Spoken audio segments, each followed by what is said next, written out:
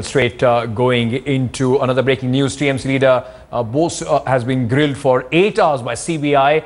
That because of the scuffle between the Sambad Pratidin staff and the media. After almost 8 hours of marathon grilling, TMC Rajya Sabha MP Srinjoy Bose left the CBI office in Kolkata this evening. But while he was leaving the office, there was scuffle between some of the staff members of Sambad Pratidin newspaper, which Srinjoy Bose owns and edits. The allegation is MP's employees heckled media person waiting outside to speak to the Member of Parliament, later emerging out of the interrogation. Srinjoy Bose said the CBI inquired about his newspaper's agreement with Saradha and that he fully cooperated with the agency and will continue to do so. Indrajit Kundu is now joining me on the phone line for more on this. Indrajit, ugly scenes that are on the screens right now. What exactly happened?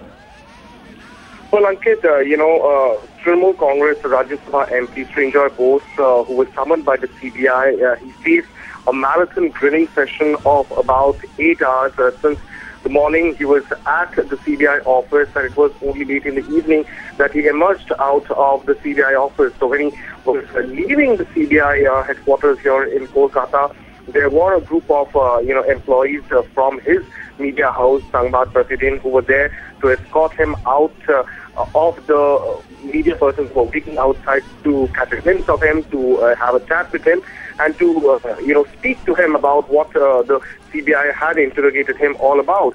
However, his employees had a scuffle with the media persons who were waiting to speak to the MP outside. There were ugly scenes. The scuffle led to some of the media persons also getting injured. However, nobody was seriously injured, but really ugly scenes erupting outside the CBI office. And it's almost baffling that Mr. Bose, who owns a newspaper, and all these other people, those who are so-called journalists, behaving this way. Was it almost an orchestrated thing? Was there some instructions given to these people to try and not let Mr. Bose be grilled by the media?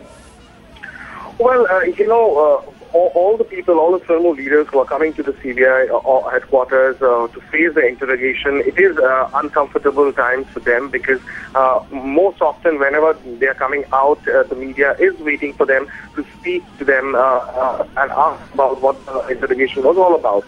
So they do not really want to face the media. They are not feeling comfortable facing the media and facing the questions that the media is posing to them.